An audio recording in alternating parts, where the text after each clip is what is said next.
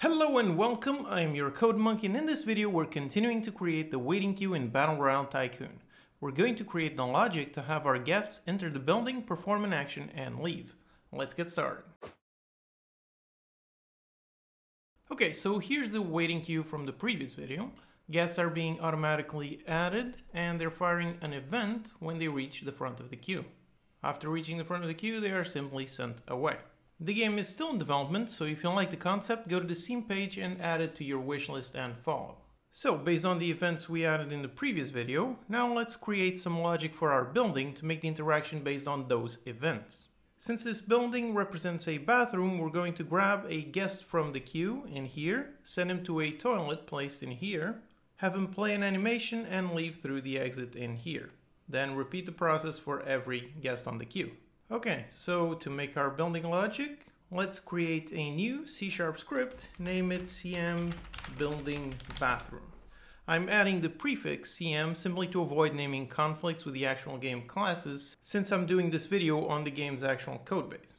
Now inside here, let's first remove all of this, since we want this as a nice clean class without being dependent on model behavior. Let's start off by making a constructor, so public CM building bathroom. So on our constructor, first of all, we're going to receive a reference to our waiting queue. Then for the logic of the building, we're going to get a list of positions for our toilets. So a list of vector3 for the toilet position list. And let's store these as member variables. Okay, now let's just spawn some sprites on our toilet position so we can visually see them. So go through each vector3 toilet position in toilet position list, and in here I'm going to go into the world sprite, which is part of the CodeMonkey utilities, which as always you can grab for free from unitycodemonkey.com. So I'm going to grab from the utilities a sprite and create it on this toilet position with a vector3.1. Okay, so back into our game handler. In here, let's create our building. So down here, in order to create our building, first we need to have a list of our toilet positions. So list a vector3, a toilet position list is going to be a new list. And in here, I'm going to give it...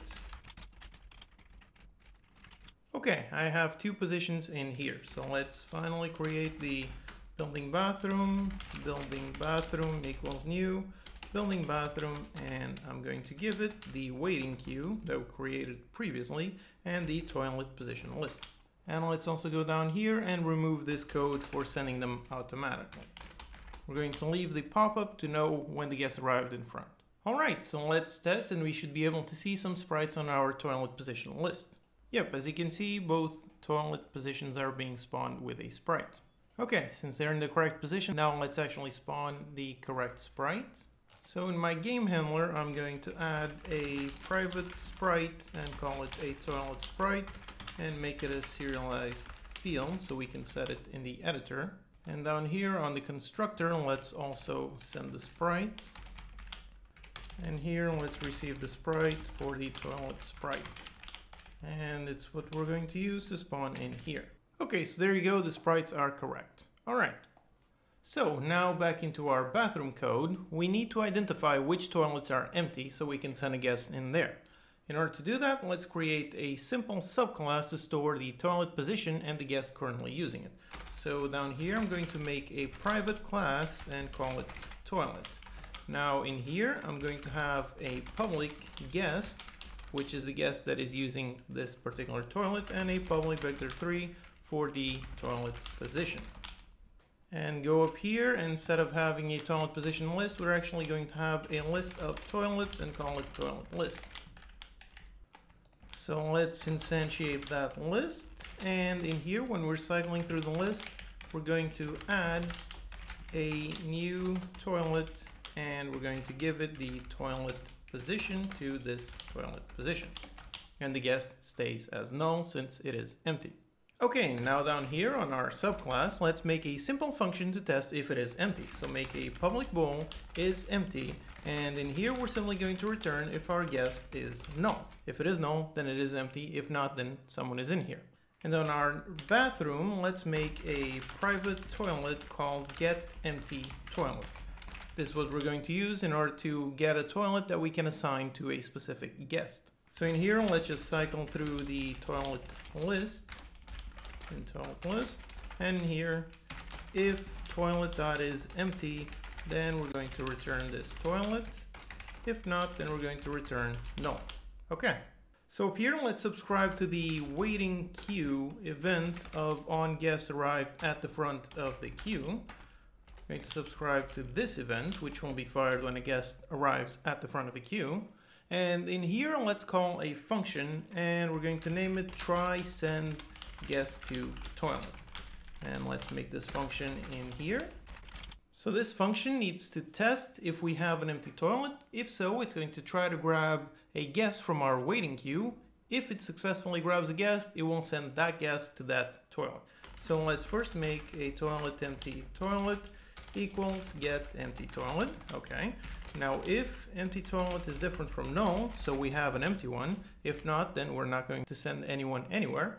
So in here, let's grab our guest. So go into the waiting queue dot get first in queue. This is going to be a guest. And again, if the guest is not null, then that means someone is waiting in there. So this is the guest that we're going to send to that particular toilet. So I'm going to go into the empty toilet, make a function called setGuest. I'm going to give it this guest, and then I'm going to go into my guest, and I'm going to move him towards the empty toilet dot get position. So go down here, let's make these functions. So first of all, a public void set guest, which will receive a guest object, and it will set the internal guest object to this guest object, and a public vector3 get position. It will return the toilet position. Okay, our logic should be correctly working. So when a guest reaches the front of the queue, it will fire this event, which will be caught by this function in here. So this function will trigger this function, and in here we're going to test if we have an empty toilet. If we do, then this is not going to be null. Then we're going to try to grab the first guest in our queue. If we can grab, then that means someone is waiting in there. So we're going to send this guest into this toilet, set the internal value so we make sure that this is no longer empty, and we're going to move the guest towards this toilet position.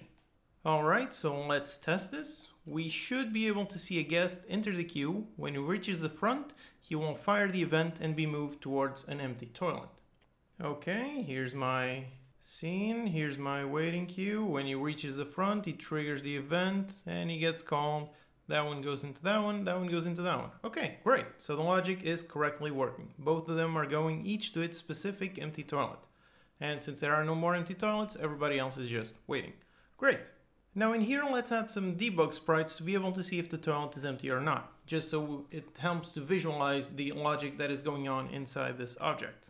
So when we create our toilet sprite, let's create another sprite into our toilet position plus a bit to the right. So let's say 50-0. Since by default it is empty, by default it will be green. And in here, let's make a function updater, create it. And this will trigger an action. A function updated triggers an action every update. So in here, we're simply going to set the caller to this debug sprite. So let's store our world sprite, call it debug sprite. And in here, we're simply going to set the caller based on whether or not this particular toilet is empty. So in here, instead of creating the toilet in here, let's grab a reference, toilet equals new toilet, add it in here. Set the caller if it is empty, then we're going to put the caller in green. If not, then caller.red. Okay, this is just an easy way so we can easily visualize which toilets are empty, which are occupied, so we can easily see the logic going on inside this class. Okay, so we can see our debug sprites in here, and now this one, when the first reaches the front, both of them become red. Okay, great. So we can easily visualize the internal workings of our class. That is very helpful for debugging. Now, when they reach the toilet position, let's have them play an animation. When completed, they're gonna leave and then call the next one and so on and so forth. So back in my bathroom in here, when we got the move to function, Now this function calls an action when the guest arrives at the given position.